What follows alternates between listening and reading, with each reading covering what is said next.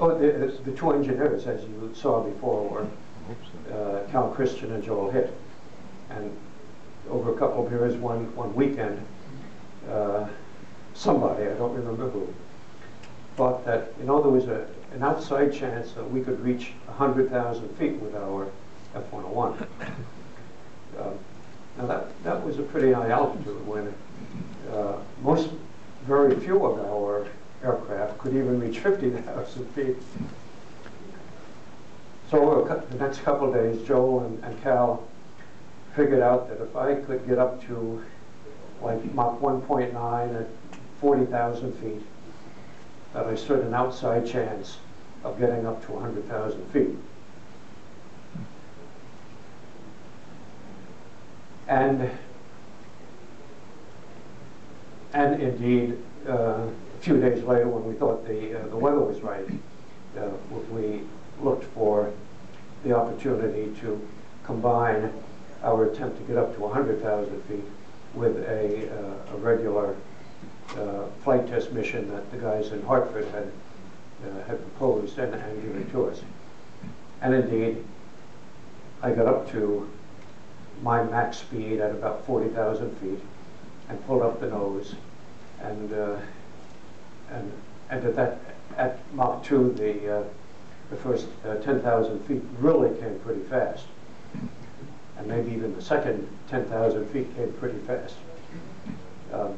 But then I sensed that I was not on the appropriate angle of climb, so I chose to increase my angle of climb.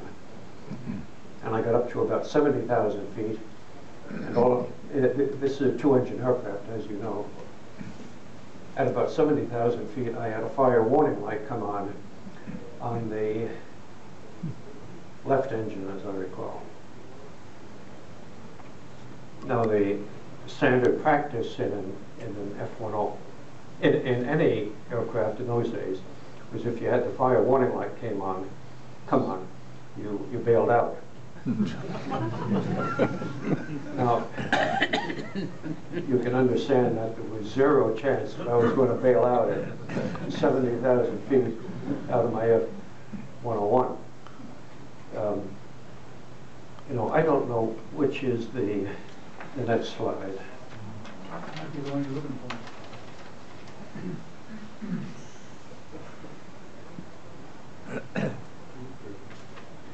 Okay, I've got 2 slides to go. That was doing that G testing on the F101.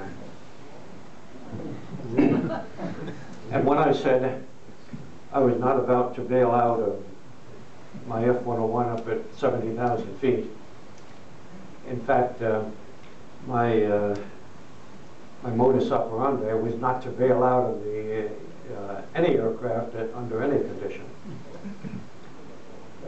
And I don't know, 6 or 8 months later, they sent out a replacement, and he began flying alternate flights with me. So there were 2 of us who were flying those 3 aircraft. And I kept on telling him, be careful about the fire warning system, because the fire warning system is not operating correctly.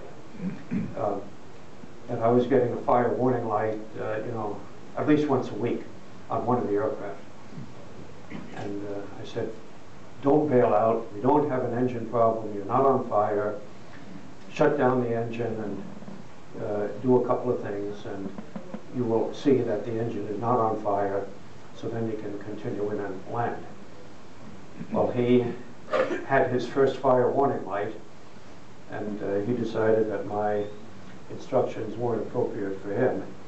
And here you can see a slightly used F100 on the desert floor with an even more used J57 engine in the background there.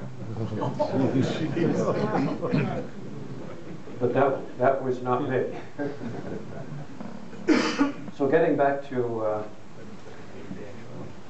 my F101 flight up at 70,000 feet. So obviously I had to shut down that one engine that had the fire warning light come on. And then as soon as I shut that engine down, the other engine went into compressor stall. So now I had one out and one not operating, and kind of obviously the only solution is to come down. And there were two ways to come down. One was to turn the aircraft upside down and complete a half of a loop and get the nose down that way.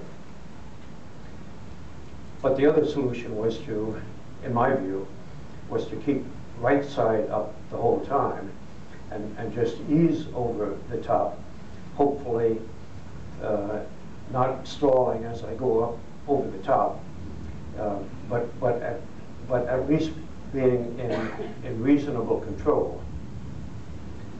And that is what I did. And that was a picture of going over the top at about 75,000 feet in an F101. I thought, at the time, I thought that I might have been the very first guy to have seen a view of outer space from an aircraft. But obviously, and now all of you guys know what it's like, because you see so many pictures from outer space, from the space shuttle and those flights. But in any event, at the time, I thought that was a unique view on the one hand. However, a little while later, I found I was reminded that NASA had been flying that X-1, which is a rocket plane, and they had operated at 75,000 feet. So I was not the first. I was probably the first civilian, but not the first pilot. And then a couple of years later, we got a couple more aircraft, F-8Us, as you see in the background. The original F-100 is in the foreground, and our F-100 is in the background. And then they sent out another guy, so there were 3 people who were flying these aircraft. And that was the end. However, even though that was the end of my particular participation in the development of the J57, I really want to get back to the engineers, because without you engineers, Ted and Jack, all of this would not have been possible. And one final comment. When I was going out to Edwards the very first time, one of the guys said to me, and I really don't remember who it was, he said, you know, you shouldn't have any trouble with the engines. The engines are really pretty reliable. We don't expect that you're going to have any trouble whatsoever. I'd been out there for 2 years, and I came back, and I met another engineer, and he said, you know, you were really pretty lucky, because those engines were really not very reliable.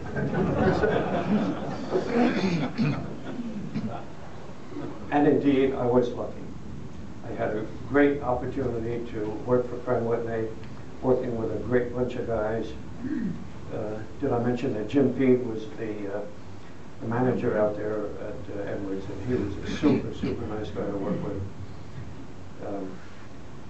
Brett Swallow, Joel Head, and Cal Christian were great guys.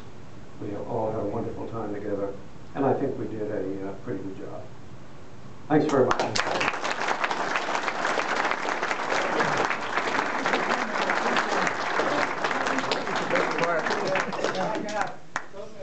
In the event you have to